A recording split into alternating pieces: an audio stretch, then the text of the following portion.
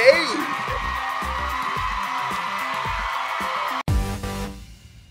Welcome to the first episode of Movie Dish. I'm your host, Khaleesi Grimes82.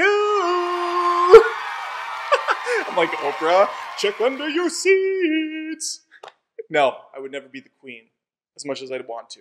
On this show, we serve up a lot of fun, juicy movie gossip. Have a little treat while we're at it. I think we've earned a treat. Today we're making blue balls in celebration of the Sonic the Hedgehog movie. I can't wait to roll some blue balls in my hands until Sonic releases into the theaters. It's going to be fun. And speaking of snacks, Adam Olinger is here from his hit channel, Adam Does Movies on YouTube. Come on out, Adam. Cup some balls with me.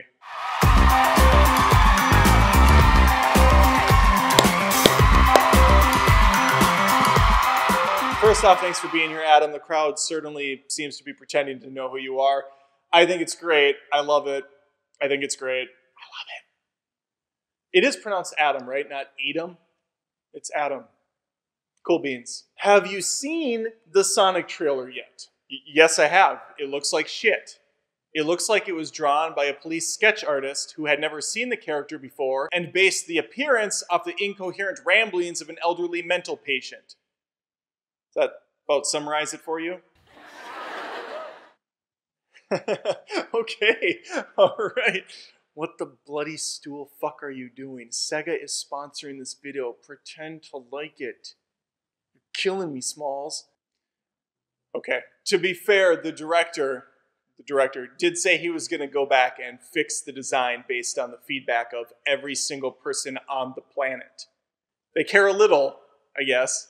Yes, they do. Yes, they do. Very much. I hope they don't change everything about Sonic's appearance, though, because his legs are looking thick. T-H-I-C-C. Kids say that, I think. I'm in touch. I'm young. I'm youthful. I only hope they take this mentality with the rest of the production in general, because the whole thing seems like ill-conceived garbage from day one by some studio execs that shat this out during a power lunch. I mean, what the hell were they thinking with this movie concept? It has almost nothing to do with the source material, which was a video game for the Sega Genesis of a cultural icon from the fucking 90s who hasn't honestly had a good game made in like 2 decades. So this is like one final hurrah, I guess, one final cash out on the character, on the namesake. It's disgusting. It's pathetic.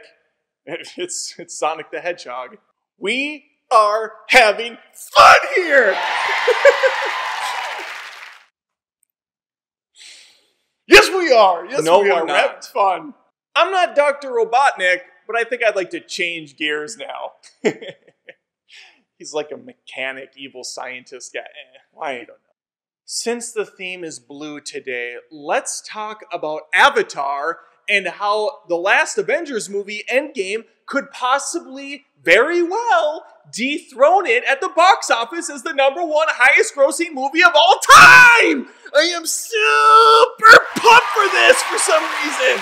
How excited are you for the potential of Endgame to be the #1 highest grossing movie of all time? On a scale from 0 to no fucks to give, I think I'm somewhere in the middle.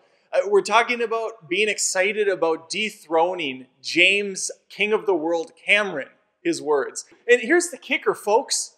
Disney owns all of this now. So even if the Russos are on top with Endgame, who cares? Disney's laughing all the way to the bank. Yeah, but James Cameron, I've read, is a pretty arrogant dude. And he said some pretty nasty things about comic book movies, which we love, which are great. Sure, okay, so let's just dismiss all his achievements and everything he's brought to the table so we can prop up the visionary directors behind you, me, and Dupree. I'm glad you mentioned Disney, Autumn. That's how you say your name, right? Autumn? It's just Adam. It couldn't be simpler. Yes, the name certainly does fit, doesn't it? Oh, wow, okay. I'm pleased as punch that this guy brought up Disney since we're sticking with the blue theme. Why? Because now I want to touch on the genie from Aladdin. And last I checked, he's blue.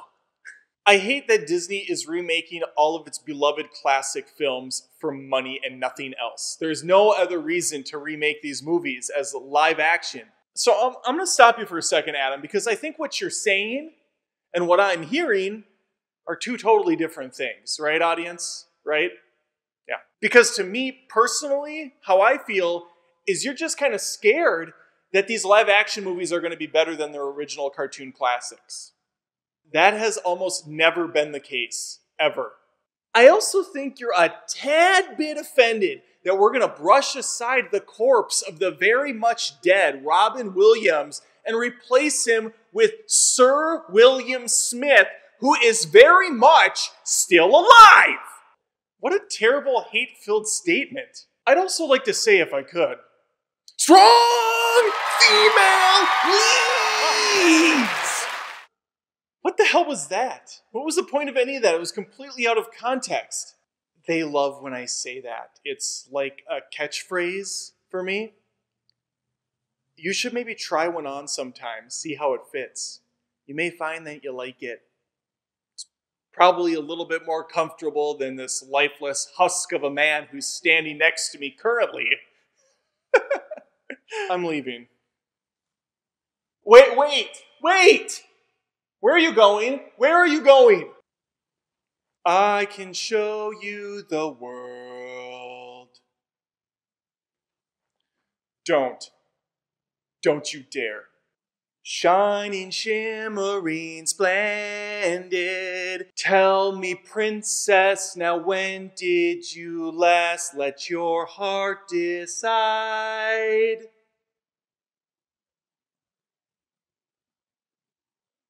I can open your eyes, take you wonder by wonder, over, sideways, and under on a magic carpet ride. A whole new world, a new fantastic point of view. No one to tell us no, or where to go, or say we're only dreaming. A whole new world. Don't you dare close your eyes. A dazzling place I never knew. Now but that I'm way up here, it's crystal clear that now I'm in this whole new world with you. A whole new world. A whole new world.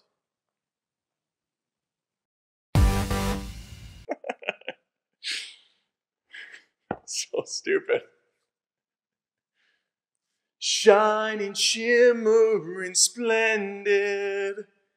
Tell me, princess.